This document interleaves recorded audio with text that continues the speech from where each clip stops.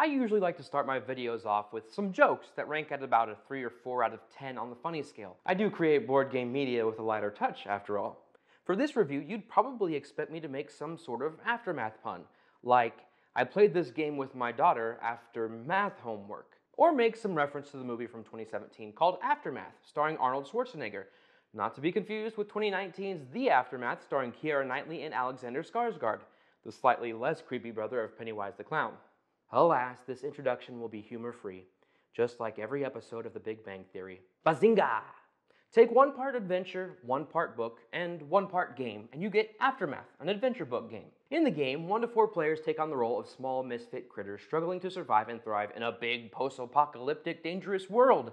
The humans, who previously terrorized these tiny creatures, whether intentionally or not, have disappeared, only to be replaced by other dangerous threats. The game is made up of missions that take players through the story of this abandoned world.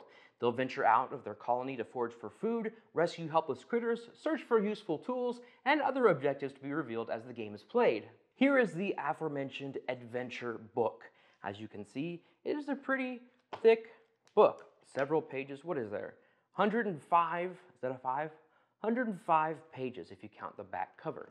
So there's a lot of pages in there, and the pages include maps and story text. But when you begin, you've got this big old preface, this explanation of what's going on when the story opens. The day of the great calamity. There's this great calamity that happens, and the humans disappear from the world, and none of the animals know what's going on. You'll begin the campaign with this home sweet home that will tell you what it's like there at your colony and what you need to do to get started on the game. And then you will immediately flip over to the next page for your starting mission. I want to stop here and not go any further in the book because I don't want to spoil anything for you, but you can see what a map looks like. Now doesn't have your standard grid of movement spaces. These are all various shapes and sizes, and there are different terrains, different barriers that you have to deal with, like grass, as designated by the green line. A double white line means you can't go through there, so lots of different things to deal with as you're moving around these maps. There are various icons on the maps. There are search icons, observation, where you go there and there's something to look at. There are places for you to hide so that none of the enemies will see you, places to enter, to exit, all different things on the maps that help you navigate the story. For each mission, you have a mission card that introduces the mission with some nice written flavor text. And on the back, it'll tell you your objectives, what happens, or the objective to succeed, or what happens if you fail, the conditions for those, and then the method of travel needed. Now, there are different methods of travel across the map. Now, down here we have this map, and this indicates where your team is in this wasteland. There's a grid, and this represents your team, and anywhere you want to move, and most times if you're on foot, you're just going to go to adjacent squares, but sometimes you will go to specific places by riding a car or in a rollerblade, things like that are really cool. And so what will happen is as you move, you get to numbers that are at the different locations, and that's the number you'll flip to in the book. So then you can open up the map and see, okay, this is where I'm at. This is what's happening at this particular location on the map. Each mission is made up of several pages that will go, once you finish a page, they'll tell you where to go on the next page. And then you wrap that one and you go up to the next page. And then you play through until either you fail the mission or you succeeded, which again, the conditions are on the mission card itself. In addition to these mission cards, which you'll need to begin every mission, you've got some other things that you're going to use. First of all, we've got all of these miniatures that are very well sculpted. This one's my favorite. This is Smokey, the adversary, the big bad of the game. And then you've got a bunch of different creatures. There's some scorpions. Here's this big old rust lord guy. He's got a pocket knife as an arm.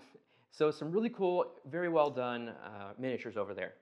Up here, you've got some various items you're going to need in the game. Here's a bag of onion snoodles, water bottle, mouse trap, and then this is an example of travel. This is a milk carton boat that you can hop in and then ride down a river in it. You got a campaign dashboard that keeps track of time.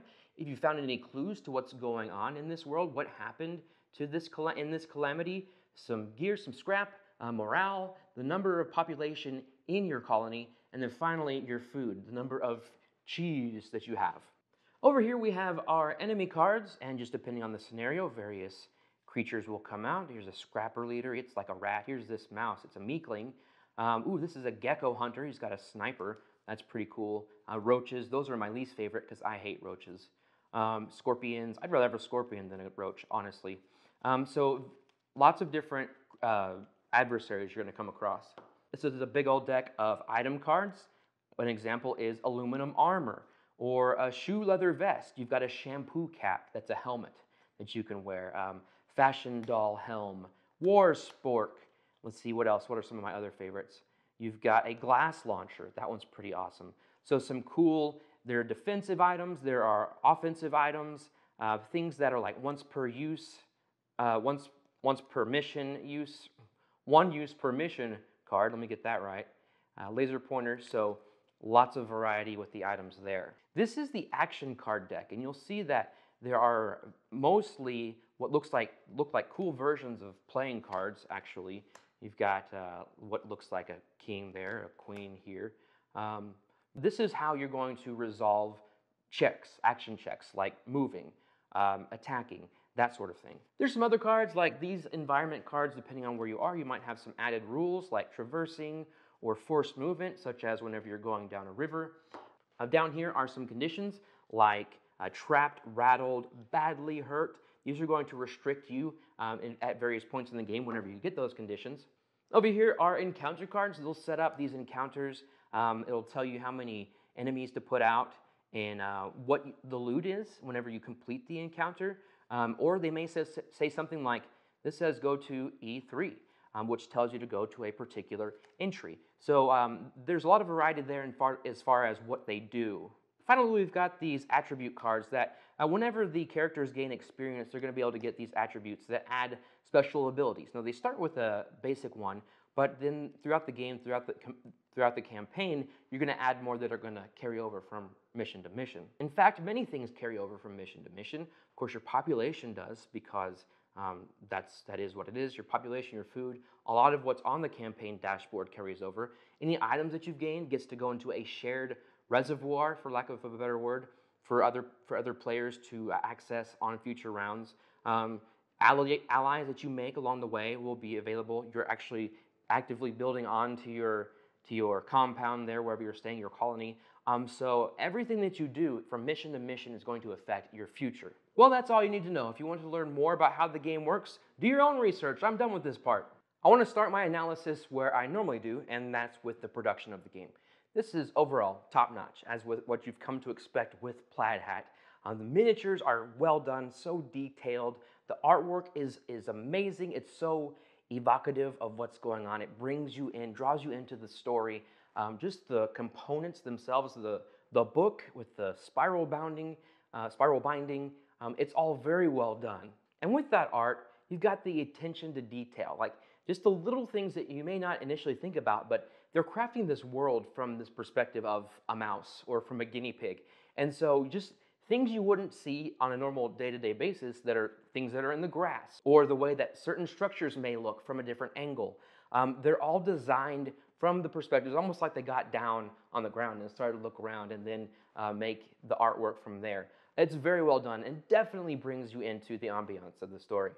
Now I want to move on to the story and the writing. The writing team did a fantastic job. There's so much writing in this story. There's so much text that almost feels at times like you're reading a book. If you ever wanted to play through a book, well, this is a game that does that. It goes beyond what you've seen in something like Stuffed Fables. There's just so much more text because they are telling an in-depth, detailed story. This character that we met, are they going to be okay? Are we going to be able to save them, help them? You end up having feelings. You feel the feels in this game beyond just what you feel about like the mechanisms and whatnot. This is a story that you're playing through. Now I want to touch on exploration. There's this giant world to explore. With 20 plus missions, there are so many different places you can go, and each of those places have so much to explore. I mean, with 105 pages in the storybook, most of them, each one having a different location, it's a vast place that you can explore. Now, it's still pretty linear. Like if you go to do a mission, you're going to follow a certain path along the way. in most of them. So it's not like you can just go open up a book and see what happens. But as you play through each of those missions, different places get revealed, different items, different characters. It's all unraveling as you play through the game. And again, it makes you just think, oh my goodness, what are we going to come across next? One thing I appreciate about this game with the missions is that you don't have to start at the beginning and then continue. You are given a certain amount of starting missions from those cards that you can choose to start with, but you don't have to start with the first one. You can choose mission 8, 8A, or 8B, or whatever, however many that they give you to start with. And then as you go, more missions become unlocked. I like that you can choose, I don't think I'm ready to go here yet. I'm going to go over here and do this mission instead. And that choice is something I really appreciate. And speaking of choices, there are so many choices to make in the game. One of them is, there are certain characters you come across and you can either try to attack them or communicate, to befriend them. That's one. There's certain situations. How do we handle this? How are we going to go about solving this problem? And when it comes to enemies, if you're in an encounter and you're doing well, then maybe you can finish them off. But if you're doing poorly, maybe you decide, let's just cut our losses and leave. If you do that, though, the enemies can follow you. They may show up later on in the mission, which I love. I love that aspect of the game. Another thing I love is the test system in this game. Stuffed Fables had this dice test system, which is great, but the way that this one does ups the notch with the cards.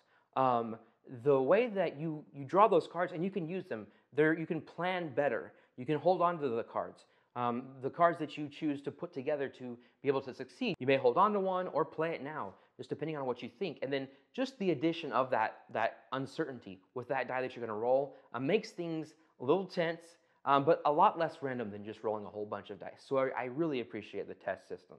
As far as ages go, now the box says 14 and up, which I understand there's some reasons why they had to do that, but you don't have to be 14 to play this game. We started playing this game with my daughter when she was 6.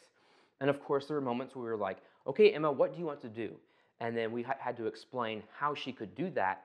But she eventually got the hang of the system and was able to do everything on her own. So definitely don't think you have to wait till someone's 14. Just use your best judgment, though. Mechanically, it's not too complex. Maybe a little bit scary with some of the monsters or the cat or whatever. But as far as understanding the game and getting it, if everyone's working together, I think you'll have no problems with younger kids. I think the game is just the right difficulty. It's not too hard. It feels challenging. There are moments where you feel like, how are we going to get out of this? And sometimes you may fail. But I feel like 80% of the time, you can do it. You can get through it. It's not going to feel easy all the time, but there's enough of a challenge there for it to be interesting. I do have a few negatives about the game. They're just a little bit. First of all, this isn't necessarily a negative, more of a note to myself and to you if you decide to play the game, is that the various points of interest on the map, you have to go check out every one. If you don't, you might miss something that you have to have later on in the game to be able to advance forward in the campaign. Certain cards will become unlocked based on some of these points of interest. So if you skip over those, you're like, we're being chased, I'm just going to go on to the next page, you're going to miss something, and it's going to mess up your campaign experience. So don't do that. Everything kind of relies on unlocking things and exploring, as I mentioned before, and so you can't go on certain missions if you haven't explored that, if you haven't seen something that leads into that. So make sure you check out everything that's on the page. There's a driving system in the game that you can get into vehicles and drive them, and you get out these cards and you move your little vehicle along the road, and then there are enemies that come. They're also driving in cards, and while I think it's a great idea, I just think it's a little clunky. I think that it just takes up too much time to go away from the main mission and do this little encounter in cars with a separate area of the board, and then the rules, you kind of have to look up some new stuff whenever you're playing those. So wasn't really a fan of that. And speaking of looking up rules, I have to say there are some issues with the rule book. I feel like there were some instances where things were very vague, and then sometimes where I felt like rules were left out altogether. You can play the game with the rule book, but you might have to look up some questions on Board Game Geek. So just be aware of that.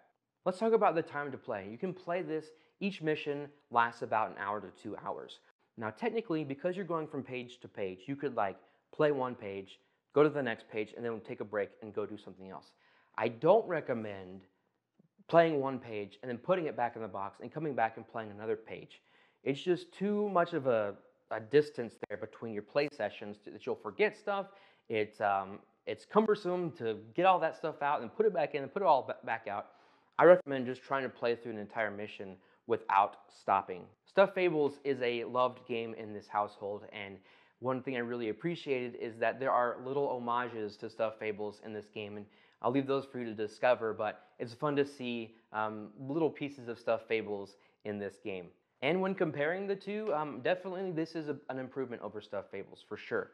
I didn't play Comanauts, but I definitely prefer this to Stuffed Fables. It's just a theme that I enjoy better, and the system, especially the test system, is much better. It doesn't take anything away from Stuffed Fables. It's still a fun game, but this is definitely an improvement. There's some familiar things, like the enemies and the track. This track thingy is familiar. But overall, I think it's a better game, and I think people will really enjoy it. Now, I will say, when we were done, we explored pretty much all of the missions. We were sad when it was over because we went through so much, and it's just like, oh wait, there's nothing else left for us to do. However, you can play it again. You can reset, it's fully resettable, and you can play again. Now, I don't know if there are going to be too many differences between the times you play. The order you take the missions in, sure.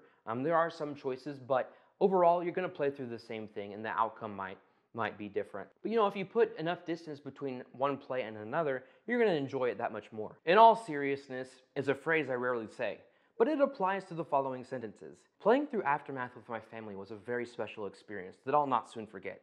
I won't say that this is a family game. I think a group of friends will enjoy playing through it just as much. I think Aftermath isn't a typical campaign game. The details, the numerous choices, the mechanisms, the engaging and adventurous story, the lovable and loathable characters, the challenge, the excitement, and the memorable moments have all been developed beyond what I've seen. With other campaign games, some missions or chapters have just felt obligatory, like I'll play this begrudgingly just so I can move on. But that didn't happen with us. In the 20+ missions we played, we always looked forward to the next one. I tallied the points, did some addition, and now, after math, I come up with a score of 9.5. It gets a seal of excellence, no question. I want to thank you so much for watching this video. Do you like math? Arnold Schwarzenegger? Pennywise? Let me know. Tweet to me at hey_lighten up. And check out and subscribe to my YouTube channel, youtube.com/thelightenupinitiative, where you'll find comedy sketches, reviews, playthroughs, and more. Until next time, don't take the board game hobby too seriously. Have fun, enjoy your experiences, and don't let your score or other players bring you down. Just lighten up.